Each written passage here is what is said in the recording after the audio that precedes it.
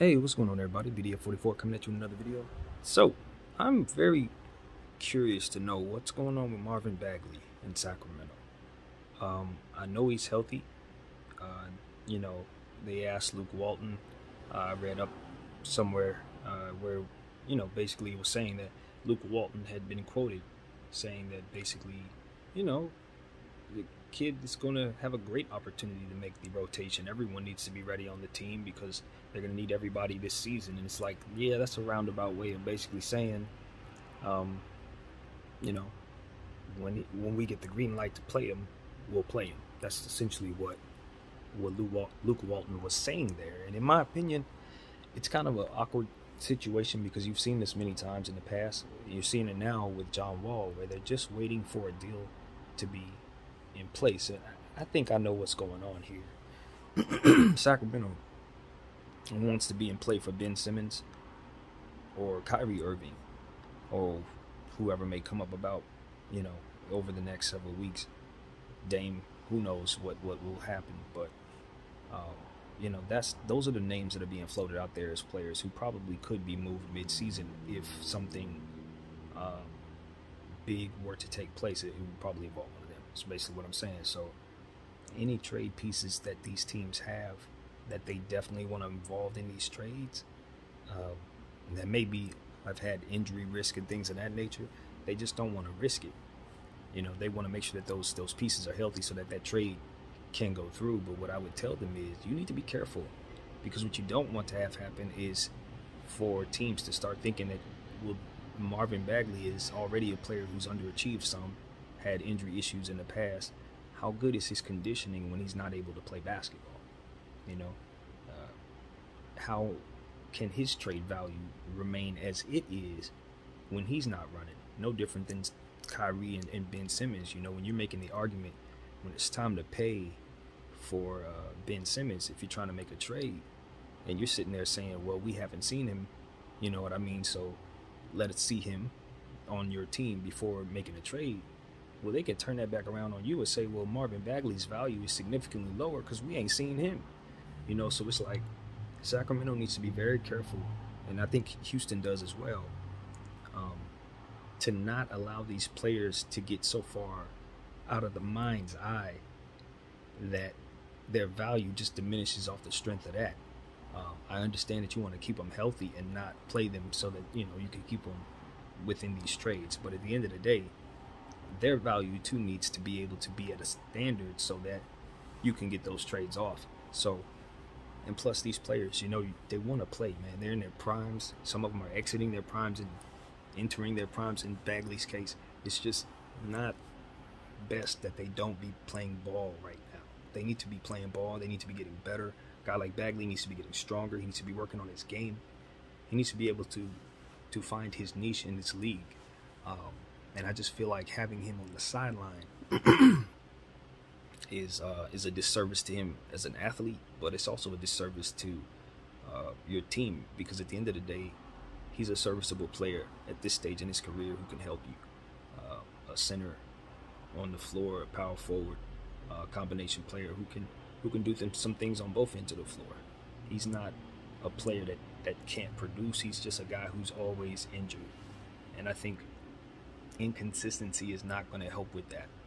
Sitting him for long periods of time, it's not going to help him. So it's upon Bagley and his representation to try to keep him in shape. And I think as we're seeing the theme in the NBA, and as I said in the previous video, guys like that need to be playing in the G League. It has nothing to do with development in this case. It's just about conditioning, because that's the only other way you're going to be able to stay in ball game shape. So while he's sitting on the sideline trying to stay healthy,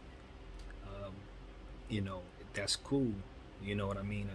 It defeats the purpose if he goes to the G League and gets hurt. But at the same time, it's like he's got to do what he has to do to stay fit. He has to do what he has to do to stay as an athlete in tip-top shape, while he's being attached to his contract, thus attached to the wishes of the organization. Ultimately, when he leaves the organization, he's his own athlete, and he has to be responsible for himself, his brand, and ultimately his future. So while he is attached to that contract and thus must do what it is that that's entailed, which is sit in this case. It also goes against what he's able to do after the contract expires. It kind of affects those things. So as I see it in my mind, I'm just like, you know what, somewhere in that, they need to figure out where the imbalance is, because there is some imbalance to this. I saw this happen with Andre Drummond last year. You know, he came to the Lakers. He wasn't his best self. He was out of shape. You see him in Philadelphia right now, getting the same minutes he had with them, with the Lakers, putting up big numbers and playing much better for Philly. And it's just because his conditioning is where it needs to be, because he's in game shape. So I think about a guy like John Wall, who's had injuries, multiple injuries that require surgery.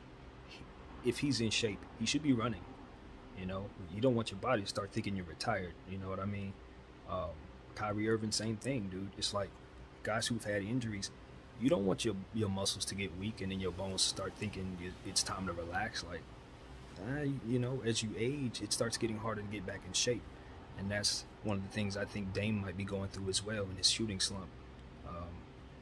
It may have something to do with his conditioning needs changing right before his eyes and needing to do different things or what have you. Because once you start hitting 30, 31, 32, your body starts going through some significant changes. And sometimes they're subtle, but other times it's just like it has to do with how you feel when you go out and do physical things. So it's just like, I don't know if that has anything to do with anything, but for players who are sitting, trying to get back out there after a year or so, you're asking your body to do a lot.